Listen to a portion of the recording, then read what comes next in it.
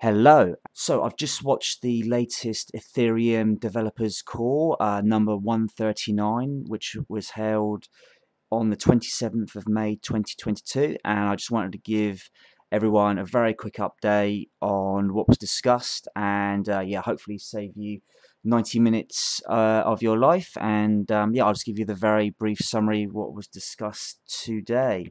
So there was probably around an hour's worth of discussions just talking around the build up to the Ropsten testnet merge, which is planned to happen on the 8th of June. This is one of the initial testnet merges which is happening in the sequence up to the mainnet merge. There's going to be three testnet merges. That's Ropsten, Gorily, and Sepolia.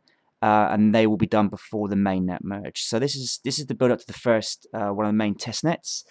And yeah, a lot of things were discussed. There was a pretty big testing issue, and what basically happened was they put a TTD value into the code, which is the total terminal difficulty, and the TTD is basically a trigger point where proof of work will be switched off and the consensus layer then will switch to proof of stake. So that's something they're testing out.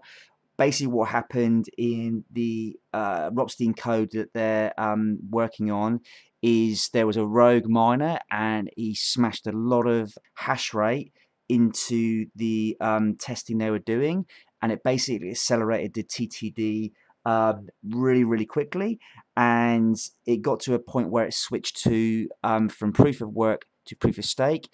And because the beacon chain had not been merged, basically things fell over. So it was kind of a failed test. And look, this is what testing is all about. So don't get me wrong. These guys are doing the right thing by testing these issues before we go to proof of work, because we don't want the network to fall over and completely die. Whilst I am a miner, I still believe in the power of blockchain, and of course Ethereum is a key part of the ecosystem. So we appreciate there's a lot of testing here to be done. But yeah, that was quite a big issue. So there was a lot of discussion around this TTD, which is the total terminal difficulty, which is going to, like I said, it's going to trigger the ultimate switch timing when they move to mainnet, when it's going to move from proof of work to proof of stake. So there were some issues discussed, and obviously they're doing now some coding changes to hopefully fix that.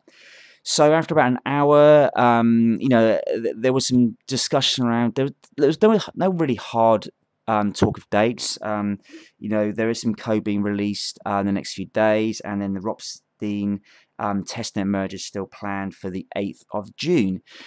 After that, then the testnet mergers after that, as I mentioned, Gorily and Sepolia, no hard dates, but we could expect them maybe between 2 to 4 weeks after the Ropsten testnet merge. And there were some dates discussed today around the earliest mainnet launch could be, I think it was mid-July, but that was in like an earliest date when they were sort of just weighing up other things that were happening, but there wasn't really any sense that would be realistic.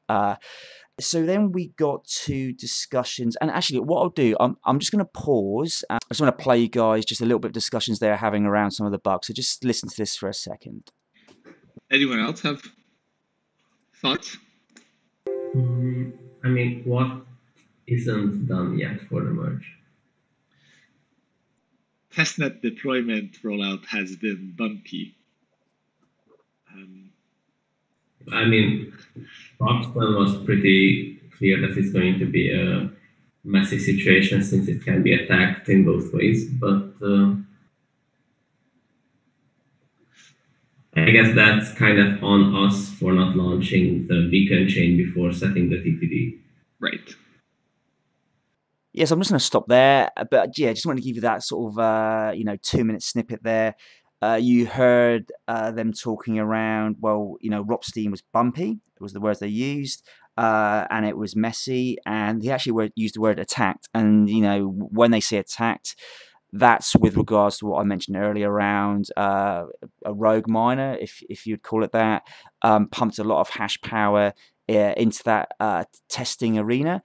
and it accelerated the number of blocks, and it brought the TTD faster than it was expected. So it moved to proof of stake, and the beacon chain was not linked already.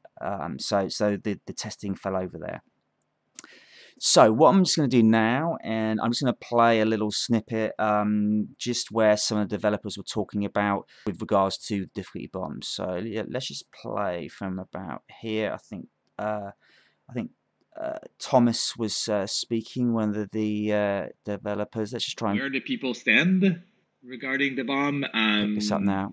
Yeah, Thomas, you have your hand up, so go for it. Yeah, I would ideally propose to agree today, if possible, for the bomb delay by 3 or 4 months. And just set the date when.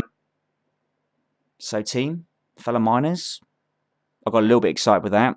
So they mentioned 3 or 4 months. So let's see what happened. We introduce that to the client. Okay. Anyone else have thoughts on this? Ben?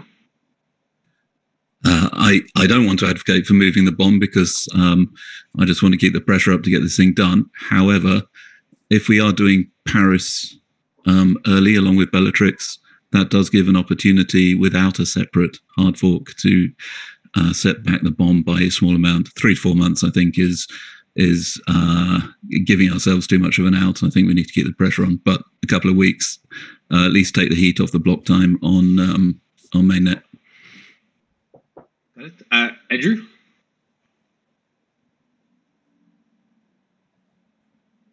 Oh, you're on mute, Andrew. Oh, sorry. Sorry. I agree with Thomas. I think we should delay the bomb by 3 or 4 months and just do it. And if the merge happens earlier, then great, because we shouldn't like put pressure for the sake of pressure. We should test it thoroughly. It's a big change. Some pressure is good, but not too much. Like, yeah, I would say 3, 4 months, and it doesn't mean that the merge is delayed by that much amount. Okay, so yeah, so just following on from what Thomas said, I think Andrew and Ben, on the developers on the call, also supported the 3 to 4 month delay. Went around the grounds a bit further. Some other developers mentioned 2 months. And it's interesting, and look, it's good to have, I guess, different, thought leadership, I guess, on the dev team. But, a few of the devs were very anti-delaying the bomb and really kind of dug their heels in a little bit for no delay. Let's just go to 20-second plus block times. And it's an interesting, looking at it, whilst, a lot of people think this decision is all about the miners. And look, miners are supporting the network, and when Ethereum's no longer proof of work, we'll mine other coins. If the network starts to slow down, transactions, will get hindered, will get delayed, gas fees go up. It's not really a good user experience for the network. So I think that's, from my view, what the devs should be really focusing on about, maintaining your experience. I say it and I say it again. The difficulty bomb delay and the Ethereum merge day are 100% mutually exclusive. So if you delay the bomb, it has no impact on the date of the merge. If you delay the bomb for 2 years, the merge could happen in 2 months.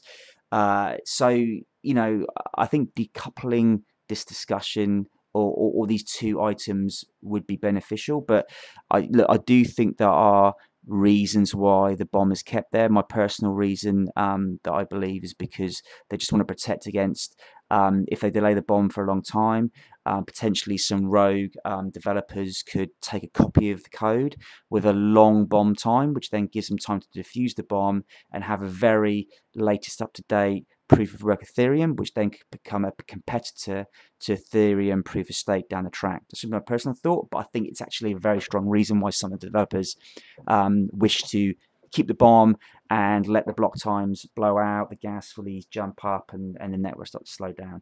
Doesn't sound like really what anyone should be doing to customers or users of the network. But so be it. But like you did hear, I would say majority of developers were up for 2 to 3 to 4 month delays.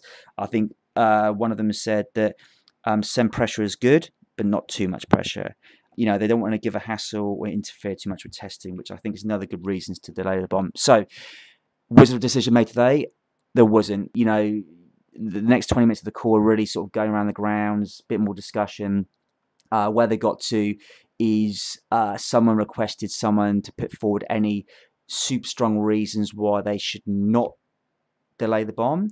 So it seems like my expectation is in the next week or so there might be, and it might be on the consensus layer call, which happens next week. So basically there's a core dev meeting every 2 weeks and alternates with a consensus layer call every 2 weeks alternating. So my expectation is in the next week there could be an announcement that the difficulty bomb will be delayed and some code will be added. They talked about code being added when they're going to do I think it was a Paris code change and also Bellatrix, and so there's some other code they're doing around Ropsten, and so they may implement a difficulty bomb extension in the next few weeks that will kick in then down the track. And this is a big point of discussion as well, is they were basically saying if we decide to delay the bomb, it could take 2 to 3, 4 weeks for it to be actually active. So they should make a decision sooner rather than later. Otherwise, delaying the decision then might have a bigger knock-on effect. So guys, that's my wrap up. So look, in summary, there has been some testing issues, specifically around some rogue miners increased the hash power significantly, accelerated the TTD, which meant the proof of work to proof of stake happened sooner and before the beacon chain was ready, and the testing failed. Going to be fixed, but has been testing issues. The merge date's still a little bit grey. The earliest date could be mid-July, but I think that would realistically be around August, and I would say as a range for me personally, and this is not financial advice, but I would say sometime, like I kind of feel late August through to maybe sometime October, November is probably realistic. So, I still personally feel September is probably going to be a date when it might happen. You remember some of the developers were talking about 3 to 4 months. Well, to get it all done. So what's that? May, June, July, August, September. So yeah, I'm going to say around September-ish is my expected mainnet merge date. And difficulty bomb, there were some strong opinions around the ground. Seems consensus was to delay 3 or 4 months, but no decision made. So guys, watch this space. I hope you found this useful. You don't need to watch the whole dev call now, which is 90 minutes, but I will put the link in down below.